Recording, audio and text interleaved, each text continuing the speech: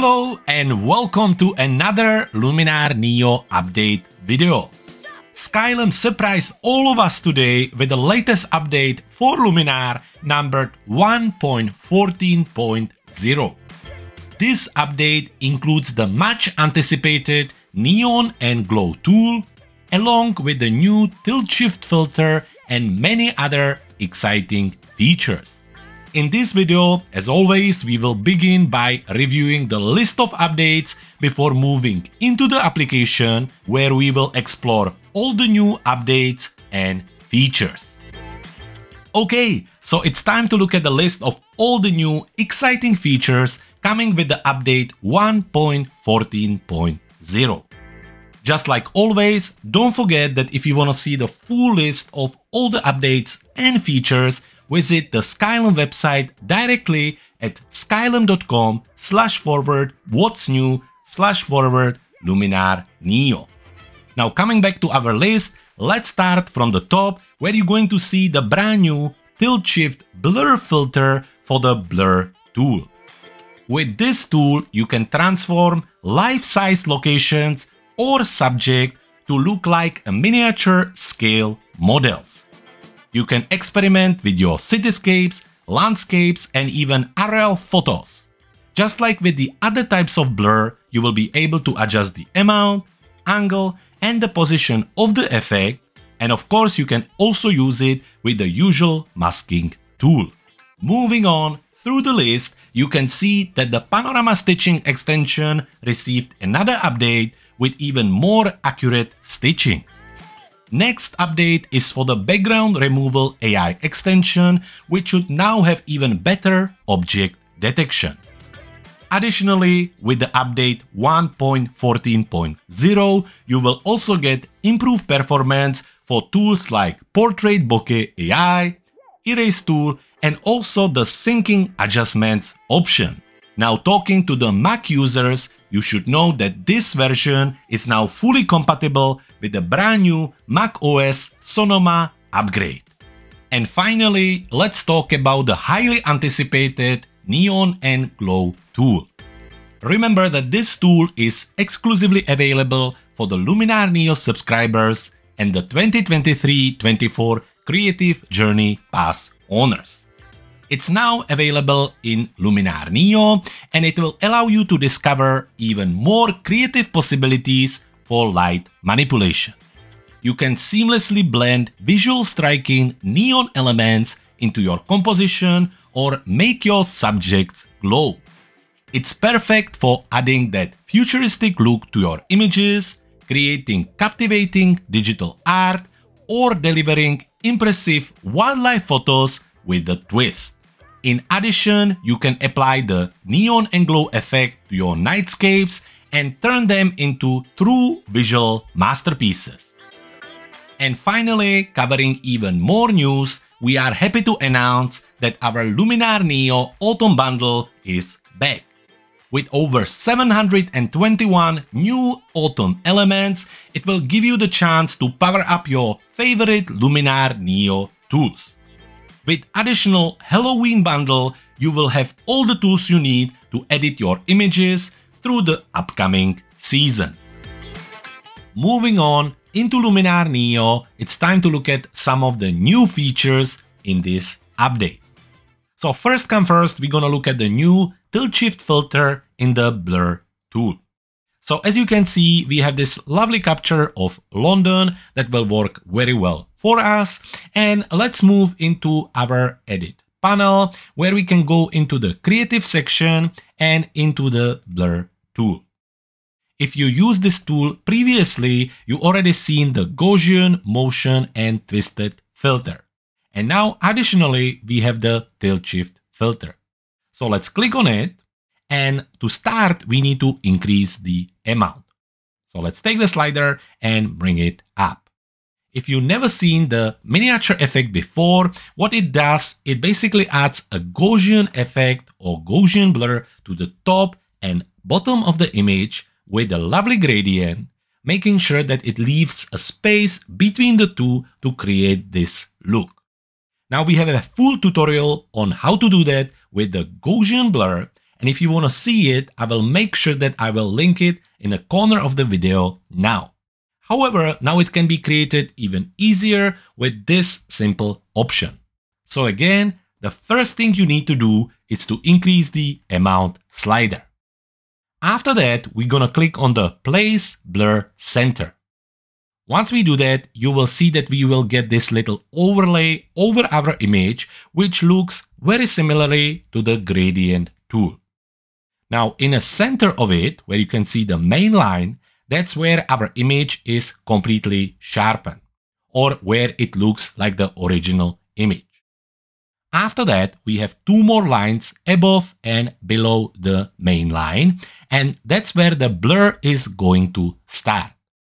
Finally, you're gonna see two more lines at the top and the bottom, and that's where the blur is full on, depending on how much you add with your amount slider. Now you can take this little point in the center of this effect and adjust the position of the blur. So let's just position it over the bridge.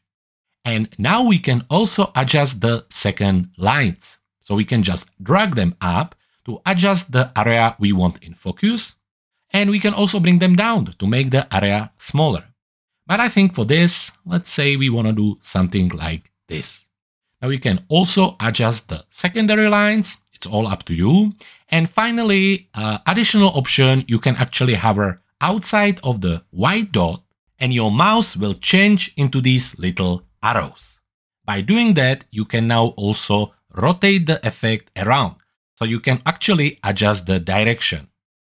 Now it doesn't work on this image, but I still want you to know where you find it and how to use it.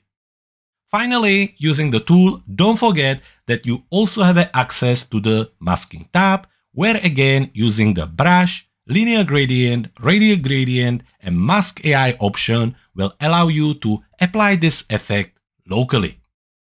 And now it's time to look at the Neon and Glow tool. Starting with a reminder that this tool is exclusively available for the Luminar NEO subscribers and the 2023-24 Creative Journey Pass owners. Now to find the tool, you need to go into the Edit module, then the Creative section of your main toolbar, and here you're gonna find the Neon and Glow tool. Now I have to say that the tool is quite complex, and that's why I have prepared a full tutorial on how to use it, and it will be available on our YouTube channel tomorrow. If it's already available, I will also make sure that I will add the link to it to this video and place it in a corner of this video right now. So now just very quickly to give you an idea what you can do with this tool. Starting from the top, you have a tab called Neon, Glow, and the traditional masking. Coming back to the neon, that's where we're gonna be adjusting the neon effect. You start by increasing the amount, which will make the application to scan the image and prepare automatic mask for your main subject. In our case, it's the car. After that, you can adjust the amount of the effect, and then you can move to the next slider. The next slider is called Indent. By default, it's on 15, and when I take it and bring it up, you will see that the neon is basically going further away from the subject. In opposite, when I bring it down, it will get closer, and then you can even make it inside of the actual object or subject. You can double click on the slider to reset it, and what we're gonna do, we're just gonna make it just so it looks like it's actually around the edges of the car. Moving into the style section, here you can adjust the spread of the neon, so you can really bring it down and make it very defined, or you can really push it and add lots of glow around the actual neon.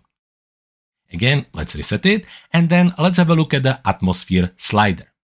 With the atmosphere slider, by default it's on 5, and when we push it up, it basically adds a very gentle, colorful effect around the neon itself. You can see it a little bit in this area when I really push it, and also here.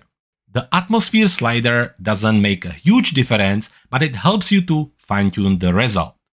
After that, we have an option of hue and whiteness, and both of them help us to adjust the color of the neon. So with the hue, you already know you can just move it around and adjust the color.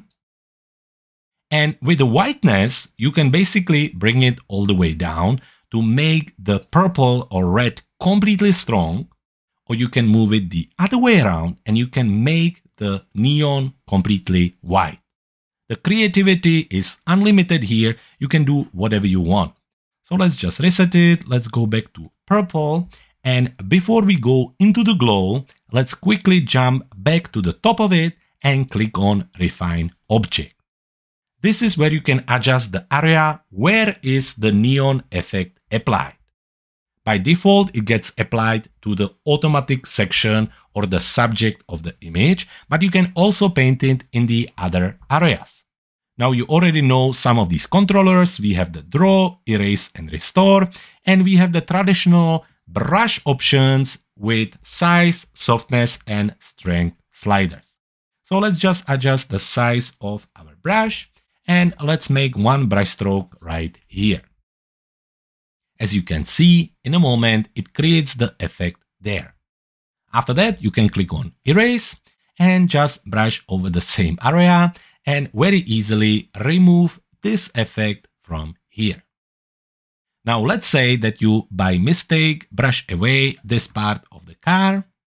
To fix it, you can just very quickly click on restore and then paint over it, and that will bring the original mask back. Now this is it for the neon, and now we can move into the glow. In the glow, we have options of inner glow and outer glow. So let's start with the inner glow. Just like with the neon, we're gonna start with the amount.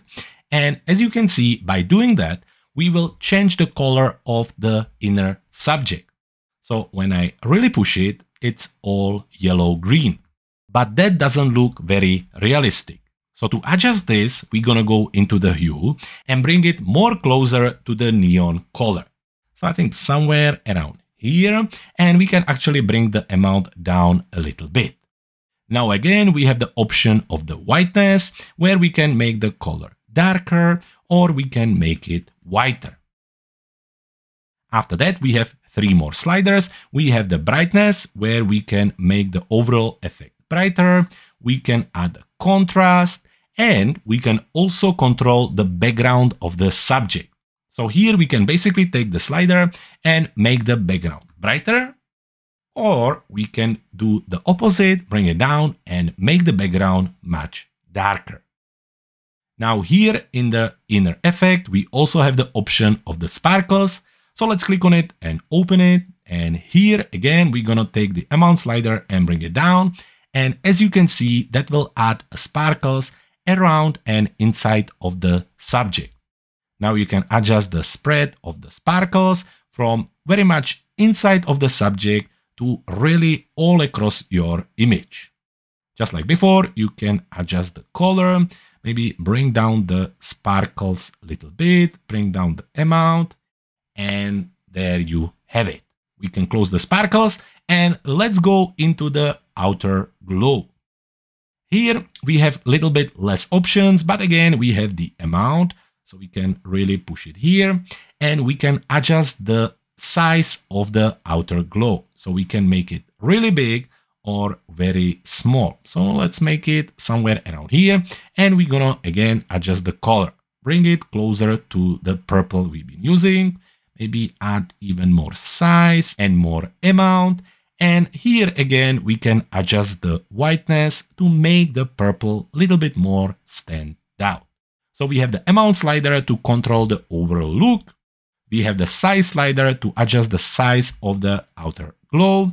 Then we have the traditional hue and whiteness to adjust the color of the effect. And again, we can access the sparkles from here. To finish it off, don't forget that you also have the option to click on Refine Object, where again, just like with the neon, you can choose between Draw, Erase and Restore, and adjust the size, softness and the strength of the brush and add this effect to any other area of the image. To finish it off, I want to remind you that you also have the option of the masking, where you can apply this effect to the specific part of your image. Now, before I let you go, I want to quickly remind you about our Luminar NEO Autumn Bundle. It has over 721 brand new autumn elements that allows you to power up your favorite Luminar NEO tools. With this bundle, you will get high definition skies, overlays, textures, backgrounds, frames, LUTs and presets to transform your autumn images with just a few clicks.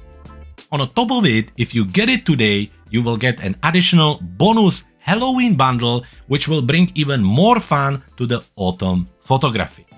To get the best possible price, make sure that you use the link in the description of this video, and to find out more about it, head to our website cleverphotographer.com. And that's all the news for today. Don't forget to subscribe to our channel so you don't miss any of our future news or updates. For today, thank you very much for watching. My name was Jakub, and I can't wait to see you in the next video.